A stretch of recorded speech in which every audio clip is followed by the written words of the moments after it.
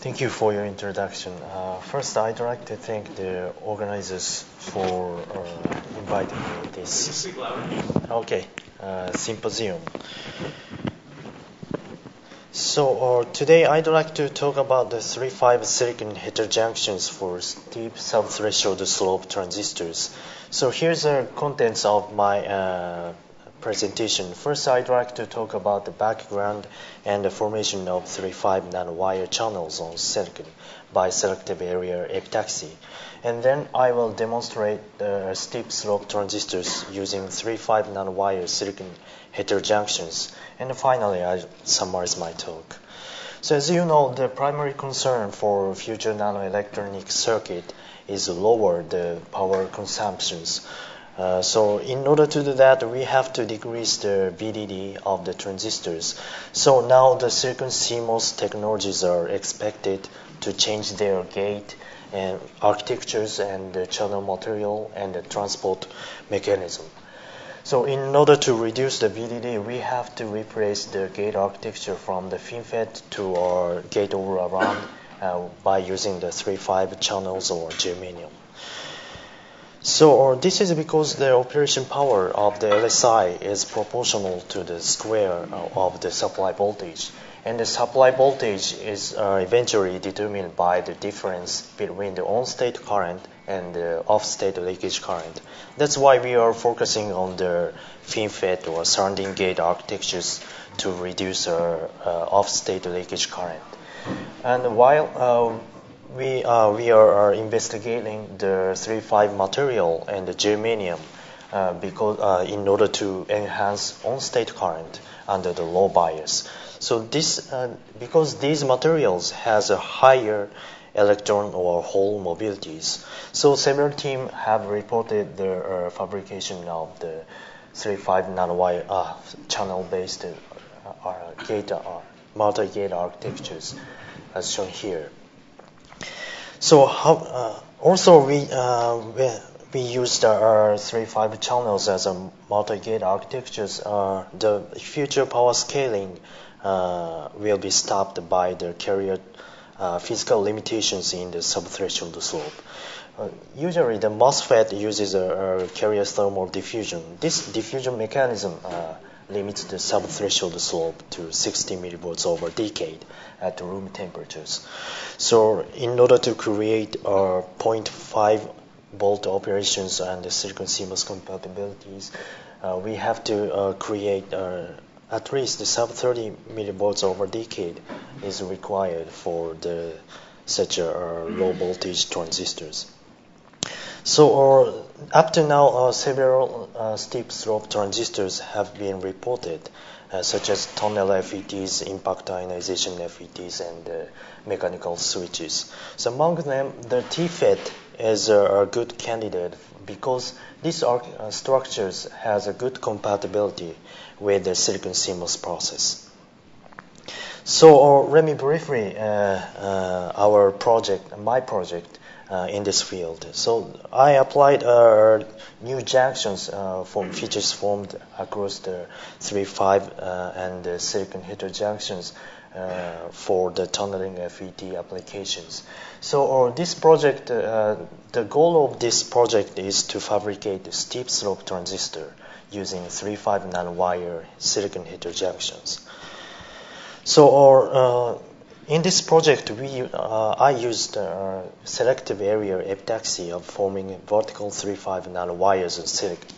So this method uses a partially masked substrate, and we can align the vertical 3,5 nanowires on any substrate as well as a graphene substrate under the specific growth conditions. So as for integration of 3,5 nanowires in silicon, there are many problems in terms of polarity. However, we have overcome this problem, and we have successfully integrated the vertical 3,5 nanowires on silicon substrate.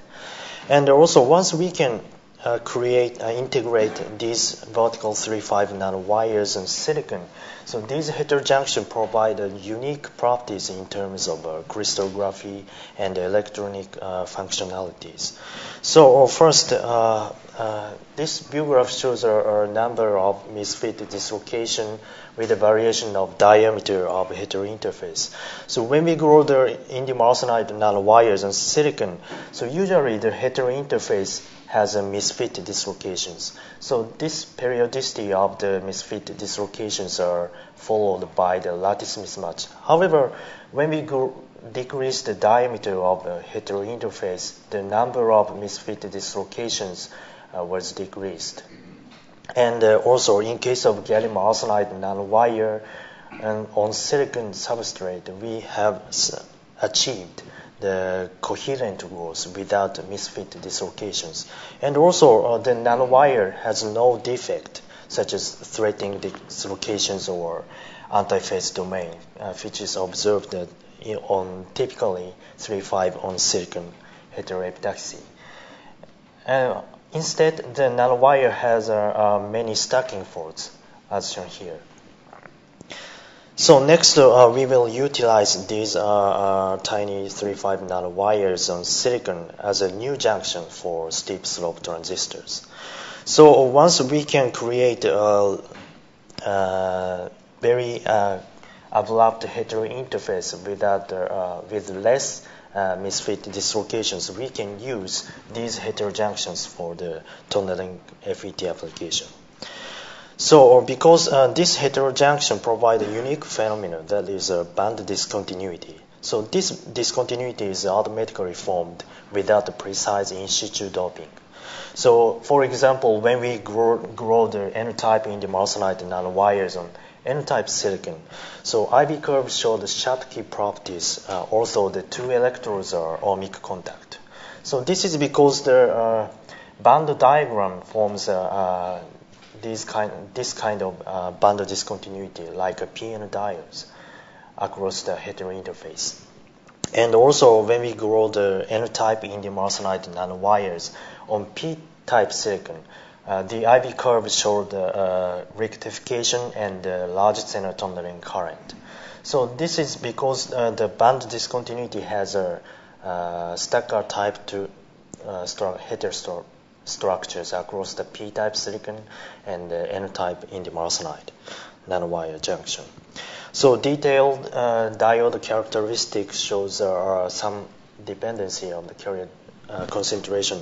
So when we increase the carrier concentration of the P-type silicon substrate, we can observe band-to-band tunneling under forward bias. And also, Zener tunneling was increased under the reverse bias directions. And in case of indium gallium arsenide nanowire silicon heterojunction, similar property were observed in this case. And this means tunneling transport can be induced by controlling the position of the Fermi levels in silicon substrate. And also, this indicates we can we can modulate the tunneling transport by using other third terminals. And then we designed the device concepts of tunneling FETs using 3-5 nanowire silicon heterojunctions. So as shown here, these device structures are based on vertical type, and we will use 3-5 nanowires to serve as a channel region and the drain region.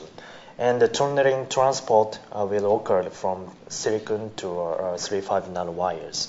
And also, we have already designed the concept on the 3-5 silicon heterojunction based TFET on the silicon 100 substrate. This architecture will fit to conventional CMOS platform because we can use self-aligned process by using these architectures. So our final goal of this project is to make these heterojunction type TFET on the silicon platforms. However, we can start these vertical type TFET using 3-5 silicon heterojunction. So what you see here is a device process for after the formation of the nanowires. gate oxide and gate metals were deposited on the samples. And then by using the polymer resin and etch-back procedures, we made vertical FET structures. And also, we have already confirmed our gate stacking technologies has a good properties as in terms of MOSFET.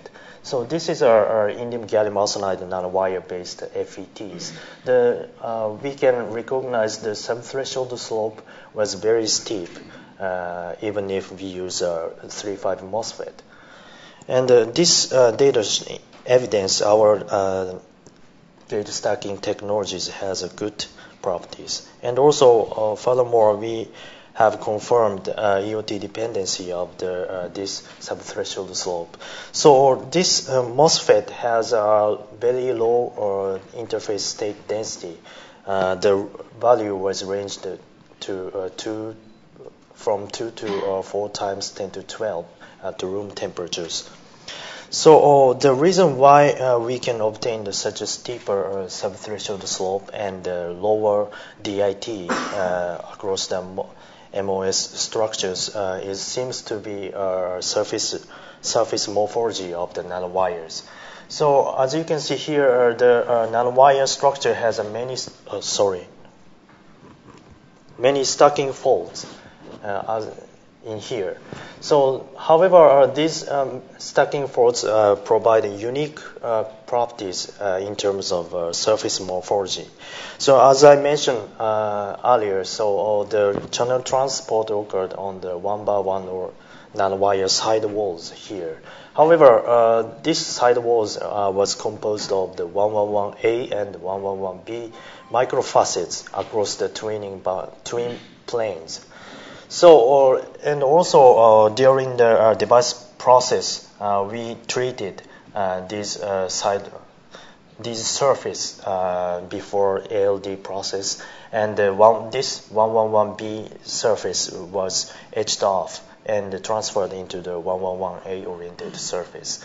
So this means a 1x1 surface of the nanowire has almost 111A surfaces. And also, this 111A surface is chemically stable surface, and there are less gallium oxide. Usually, gallium oxide results in the larger DIT. However, in our case, the suppression of the formation of the gallium oxide results in the lower DIT. That's why we can obtain the lower DIT in our gate stacking technologies. So next, we can utilize these convenient properties for the TFET.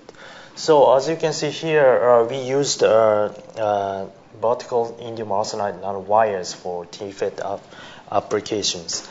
And also under the reverse bias directions, we observed switching properties with a subthreshold slope of 160 millivolts over decade. And also recently, we have found that the passivation effect worked well against indium arsenide silicon heterojunction. So in this case, we used the indium aluminum arsenide as a core shell structures. This core shell structure increased the on-state current, which is 40 times than that of bare indium arsenide nanowire channels. This is because the enlargement of captured area and the passivation effect worked in this device. However, we didn't obtain the steeper subthreshold slope below the 60 millivolts of a decade. Also, we used the tunneling transport. So, according from the theoretical equations, in order to realize steep slope transistor, the gate and the drain source voltage should be biased or gate region, channel region, and the heterojunctions. So in order to do that, we have to decrease contact resistance, and we have to increase the heterojunction resistance or channel resistance. So first, we characterized we increased the heterojunction resistance by decreasing the nanowire diameters. So in this case, nanowire diameter was 30 nanometers. And when we decrease the nanowire diameters, so we can obtain the steep subthreshold slope. The subthreshold slope was 21 millivolts over decade at room temperatures, and the on-off ratio was reached to 10 to 6. And then also we can see that there are two slopes. One is a steeper slope, and the other is a larger slopes. So this is because coexistence of pure tunneling without the defect state levels and the trap assisted with the defect levels. So this data predicts we can obtain a much steeper subthreshold slope when we achieved coherent rules without misfit dislocation or defect levels. And also minimum subthreshold point slope was 12 millivolts over decade in this device. And the next issue is our channel resistance. So usually in case of MOCVD, grown indium arsenide has unintentional carbon doping. So with the carrier concentration of 10 to 16. So in order to obtain a higher channel resistance, we have to compensate this unintentional doping effect. So, however, it is very difficult to compensate by using conventional doping technique because in case of such a tiny nanowires, the single counter dopant atoms in indium arsenide nanowire gives a net carrier concentration about 5 times 10 to 17. So this means a conventional doping cannot form intrinsic layers by compensation effect. So that's why we introduced the pulsed doping technique. So the benefit of this technique is to form intrinsic layer in unintentional doped nanostructures. And we characterized the MOSFET zinc pulsed doping. So from the this data is taken from the indium gallium arsenide nanowire MOSFET. So we can roughly estimate the carrier concentration from the threshold voltage and built-in potential. And by using the zinc pulsed doping can reduce net carrier concentration of the nanowire channels, and they closed to our intrinsic level, intrinsic properties. And also we can utilize these zinc pulsed doping for TFET applications. By using the zinc pulsed doping and using a compensation effect, we can shift the tunnel voltage positively while maintaining the steeper subthreshold slope. However, the on-state current was decreased. This is because the channel resistance was increased. And also, we have already fabricated the P-channel TFET using indium arsenide nanowire silicon junctions. And we have tried to make another heterojunction using indium gallium arsenide nanowire silicon. And also in this heterojunction, we have already achieved a steeper subthreshold slope below the 60 millivolts over decade. And also we characterized channel length scaling. So when we decrease the channel length to 50 nanometers, we can enhance on-state current, which is 100 times higher than that of the longer channels. And also we can, the range of the subthreshold slope window became widened in case of the shorter channel lengths. So this means the channel lengths should be close to a tunneling distance across the heterojunctions. So this is future challenges in 3.5 silicon junction for steep slope transistor. The first main target is to enhance on-state current while keeping the steeper subthreshold slope. And also we have to consider the self-aligned process to integrate the P-channel and the N-channel TFET on the silicon platforms. So in summary, we have proposed and demonstrated the tunneling FETs using our new 3.5 silicon heterojunctions, and we have shown the key points for obtaining steeper tunnel switching for the vertical T-FET. Thank you for your attention.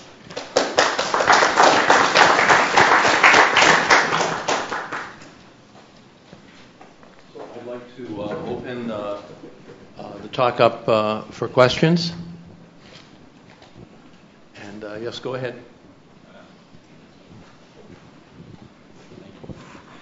Sorry, why did you use silicon and 3.5? Because silicon is direct band gap and indirect band gap, and 3.5 direct, so the on current doesn't seem to be high if you use this Yes, resolution. my final goal is to use such a heterojunction from a direct band gap to indirect band gap. Ideally, we should use 3.5 as a source region. But in this presentation, this is just a demonstration, and we can use our stacking technologies against the vertical 3.5 nanowire channels. So first, I choose this process and this device. Yeah, I think the strategy is pretty good because he's going from the valence band of silicon, where the wave vector is at the origin of K-space, and he's going to the conduction band of 3.5, which is also at the origin of K-space. So effectively, although the silicon is indirect, when it's silicon tunneling over to indium arsenide, it's actually direct. So it's a pretty good choice, I would say.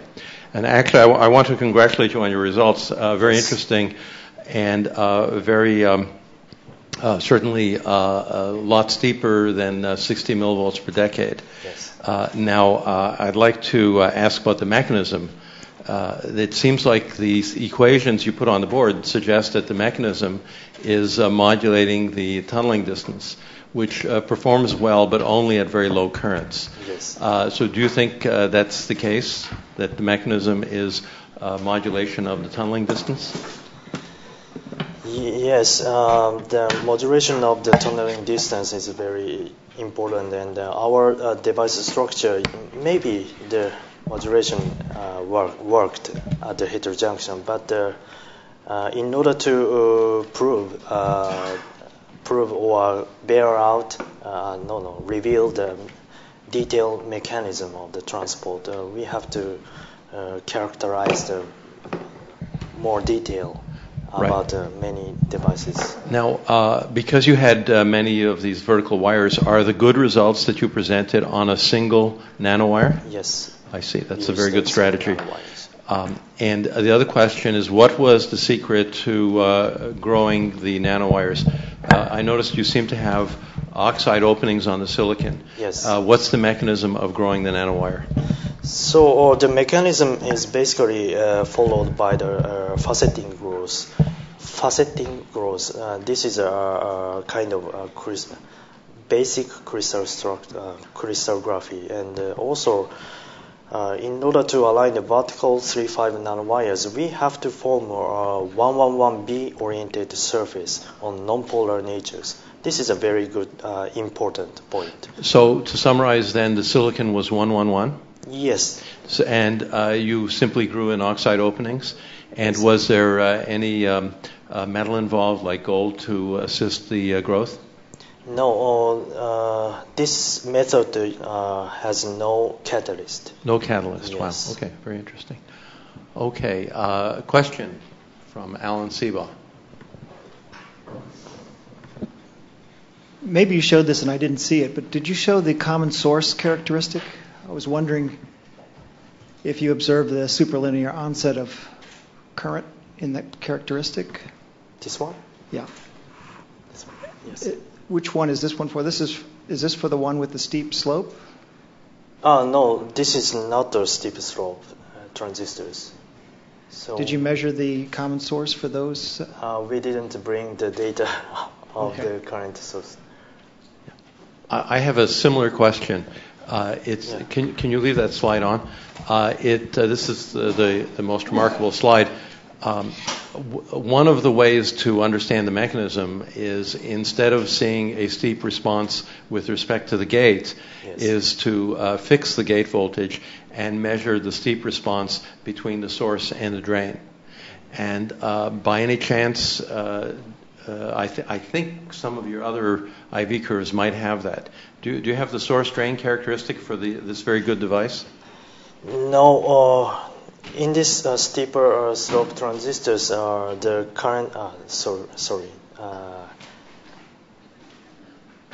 output characteristic shows a sublinear dependency of dependency for. Well, maybe at the break you can show me the exact data, because Yeah. it seems to me that it would be very decisive if you see a steep gate response, but you also see a very steep source drain response. I think both of those would be very desirable. Sorry.